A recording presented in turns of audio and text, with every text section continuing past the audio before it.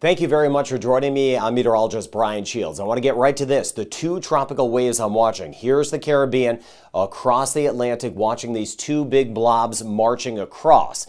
They are still hanging together. And again, the computer models, this is why I don't completely rely on computer models, they didn't really have these tropical waves this healthy at this point. So they haven't been doing a good job kind of picking up on them. So now here's what's going on. And I want to get into long term and how these tropical waves could be close to the Caribbean and the Bahamas and even the United States and potentially slide into the Gulf of Mexico. In the short term, we've got these two tropical waves. To the north, you kind of see that orange shading there. You definitely see it over here. This is the dry air. So there's a lot of dry air to the north and even up here as they kind of march their way off toward the Caribbean. So here's the story. If these tropical waves can survive this dry air and stick together this weekend, I do believe once they get closer to the Caribbean and or the Bahamas, they'll have a chance to develop. Now, the next 2 days will be critical, next really 3 days through the weekend, because there is a chance that these completely fall apart. But again, if they survive the dry air, then conditions become more conducive for development down the road. I want to show you that in a second. I want to show you some of the computer models and dive into that. So here's the Gulf of Mexico. Here we are in the Atlantic, and here's the Caribbean. There's also an overall pattern change happening. These tropical waves, regardless of if they develop or if they fall apart, are starting to come a little bit more to the north, and there's a better chance now that some of these eventually ride through the Bahamas and back into the Gulf of Mexico. And I'm going to show you these water temperatures in a second. They are out of control, and that's a concern, of course, if anything gets over the very warm water temperatures. Now, here's the American model. It's pretty close to the European model, so we'll just show this, and I want to talk about a couple other models in a second. Now, this one kind of hints out development down the road. So this is what's going on. This is later today. Here's the strong tropical wave right there. Now watch as we go out in time. Let me take you out in time and then stop the clock. I'll stop the clock here. This is by late on Sunday evening. Not much with it. So this is the critical point. Does it completely kind of fall apart? Or is there enough of this tropical wave that hangs together and kind of sticks together and then will eventually develop? So I'll be seeing through the weekend. Now, the American model shows it kind of falling apart somewhat, but enough of it sticks together where there is the possibility of some development as we get into next week. This is Tuesday. Look at the buildup of rain right here. By the way, more strong tropical waves coming off. But look at that surge of rain right there. That's telling me at least this is going to hang together as a strong tropical wave. Now, hopefully that's some good news because we need some rain in spots, right? We don't need a massive hurricane though, definitely not. I don't wish that upon anyone. Hopefully this were to be completely accurate, but again, this is a model. This is one of them, but it does show some of the extra rain in the northeastern Caribbean by the time we get into, this would be Thursday morning, so Wednesday into Thursday. That would be a good thing in itself. With that said, by this point, if it is a strong tropical wave, it could then start developing and then eventually either move through the Caribbean or kind of lift up toward the Bahamas near Florida and into the Gulf of Mexico. We'll wait and see on that. Again, the next couple of days, the important days to see if it even survives period. Now, here's kind of breaking down a couple of the models. The European model is pretty much like the American model, at least over the next few days into next week. It keeps it a little bit weaker and kind of wants to run some of the moisture a bit closer to the Turks and Caicos and Bahamas by the time we get into next week. As far as long-term development goes, European model is not showing a lot, but it is something to keep an eye on because it's still showing that it is a tropical wave, it is a strong one, but overall kind of a weaker scenario. The Canadian model has been the strongest of them all. It's been taking more of a southern route, turning this into a tropical storm as it nears the eastern Caribbean. Now, that's the only model, only of the kind of bigger models that is doing that at this point. So not saying that's going to happen, but that's kind of the range of possibilities. Either a strong tropical wave nearby next week, or if the Canadian model were to be right and these kind of develop a little bit further, could be a tropical depression or a low-end tropical storm. Again, haven't really talked about it being a hurricane as it moves into the eastern Caribbean. Nothing is showing that at this point, okay? I'll watch for any changes, but nothing is showing this blowing up tomorrow and Sunday into a hurricane or anything like that. Now here's why, because in the short term, I showed you there's very dry air out here. So while they are very healthy tropical waves, I don't expect a ton of development through the weekend. And as I mentioned, there is the chance they could just fall apart. Both of these tropical waves could fall apart. But if they hang together, it moves into this area right here that is not as dry. And I look at the winds as well, way up high in the atmosphere. There's not a lot of wind shear. Wind shear, you can think of winds coming in the opposite direction and knocking off the thunderstorms so they don't develop. Wind shear is our friend as we go through the hurricane season. But there's not a lot of wind shear here. There's not as much dry air. So if it hangs together, it could develop a little bit near the Bahamas, or even potentially as it works into the Gulf of Mexico as a tropical disturbance. So the water temperatures, again, they are just super warm. You see these kind of purplish shadings here,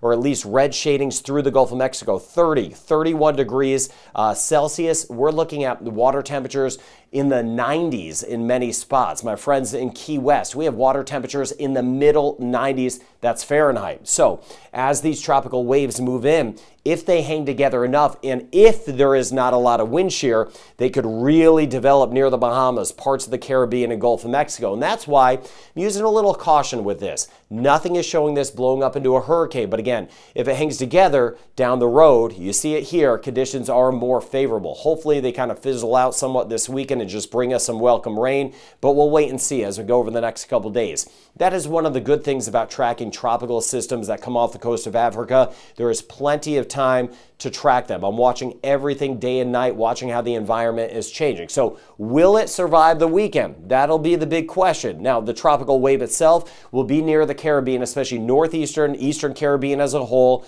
on Tuesday, and then it will be near the Bahamas later in the week. This is next week. So we'll see again first if it survives the weekend. And then there is the potential that this could be a strong tropical wave, even if it doesn't develop a whole lot, that it slides into the Gulf of Mexico and it could spin up in the Gulf of Mexico. That is possible, either out of this first tropical wave or the one back behind it. Down the road, or whatever gets the name, the next name on the list is Emily. We haven't had that yet. We've had one hurricane this season. That was Don. It formed briefly. Don actually stuck around for a while, but it became briefly a hurricane in the North Atlantic. That was a couple of weeks ago. Emily, the next name on the list.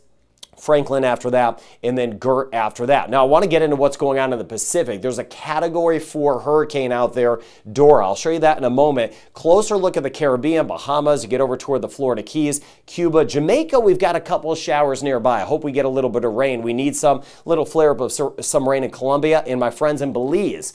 We had some rain last night in spots and this morning. Now look at Barbados, just off to the east of Barbados. That is a tropical wave moving in. It's not the big one I've been talking about, but there's another tropical wave here that is going to kick into the eastern Caribbean today and as we go throughout this weekend. So here's the setup before I get into the eastern Pacific and I show you Category 4 Hurricane Dora. A couple shower storms, Guatemala today. Kind of spotty stuff around, so scattered showers and storms, and a lot of it is with the daytime heating. We'll see some of the afternoon and evening storms around. Then by tomorrow, could be a little bit quieter in some spots, but as that next tropical wave gets going, I showed you that tropical wave that's approaching Barbados right now, as that starts to kick into the eastern Caribbean, that'll flare up a better chance of some rain and storms. You see it here, Trinidad and Tobago, St. Vincent the Grenadines, Grenada, St. Lucia, Dominica, Guadeloupe, better chance of showers and storms by the time we get into Sunday, scattered to widespread Costa Rica and Panama, and still Jamaica, Cayman Islands, Haiti, Dominican Republic, Cuba, up through South Florida and the Bahamas, scattered showers and storms as we work our way into Sunday. Now, here is Dora, a powerful Category 4 hurricane. Winds miles per hour have been upwards of 130, 140, kind of fluctuating in strength. Very powerful now, but it should be pretty much peaked out. Now, here's another thing that's going on. Look at this development here. This should develop somewhat. This is along the coast, southwest coast of Mexico, and then it's going to swing up here a little bit. So let me show you some of the modeling on this and what I'm seeing. Now, first let me talk about Dora, and this catching your eye, my friends in Southern California. I'll get to that in a second, but here is Dora. Now, Dora still looks to stay south of Hawaii, but it will still be a system at that point. Once it gets here, there's going to be some weakening. The water gets cooler. So I expect a little weakening, but it could still be a hurricane or tropical storm just south of Hawaii next week. I'll monitor for any changes. Now, as we get over to this, you see here, again, this parallels the coast and then swings back, but these squiggly lines don't tell the whole story. They never do. I see them all over social media, and they look threatening because you have all these squiggly lines coming at you.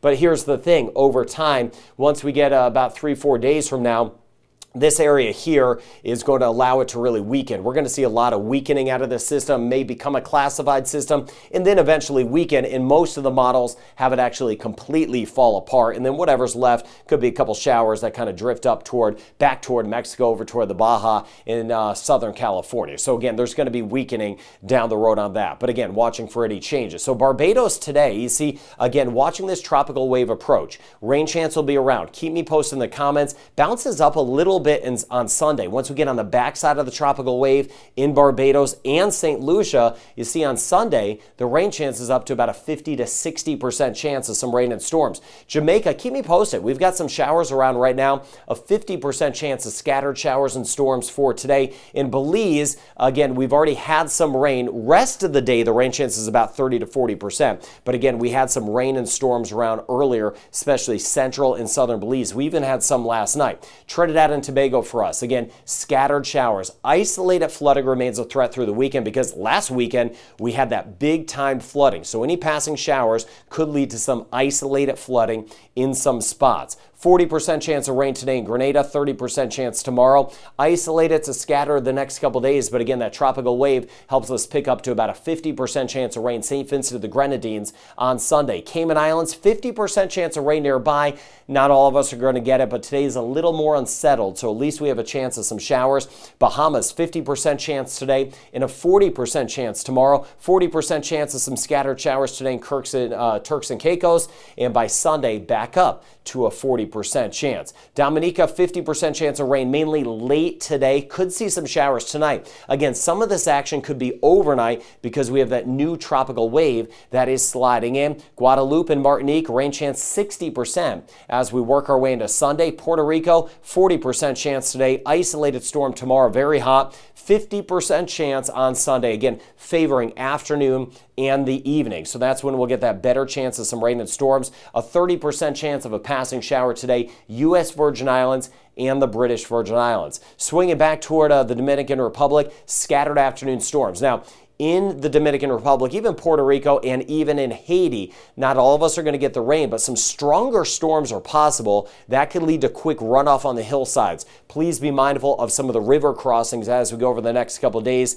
40 to 50% chance of thunderstorms in Haiti. There could be a quick rise in some of the rivers if you've got some of that rain nearby. St. Kitts and Nevis and Montserrat, rain chance up to 40% on Sunday. Not a lot of action in Antigua, Barbuda the next 2 days, a 20% chance. May see a couple showers kind of rotate around on the backside of that tropical wave. 20% chance in Anguilla over the next few days. St. Martin, St. Eustatia, 30% chance of rain today, back up to a 30% chance on Sunday. Curacao, yeah, we are mainly dry. Again, small rain chance, mainly dry. Aruba, Bonaire, same thing. Again, it is going to be hot. Costa Rica, scattered showers, isolated flooding. Same thing over toward Panama. As we work our way into Guyana, 50% chance of rain today, a 40% chance tomorrow and Sunday. Suriname, isolated this weekend, a 30% chance this weekend. Venezuela, again, slightly better chance on Sunday. Northern Venezuela up to a 40% chance. So we've got one initial wave working into the Caribbean, but the two strong ones are out there. Those are the ones that came off the coast of Africa. Development is possible next week. I'm on top of that for you. In the short term, if you're not getting the rain, we are very hot. And again, that weaker tropical wave moving in, that will bump up our rain chance, especially Eastern Caribbean on Sunday. Long season to go through. We're going to be tracking a lot together. Thank you for sharing this channel. I'm going to keep you posted on what's going on 24/7. I'm watching everything. I'm going to be watching these tropical waves. A big update, of course, tomorrow morning. We're going to see together if these tropical waves fight off that dry air and hang together throughout the weekend. I hope you have a great rest of your day.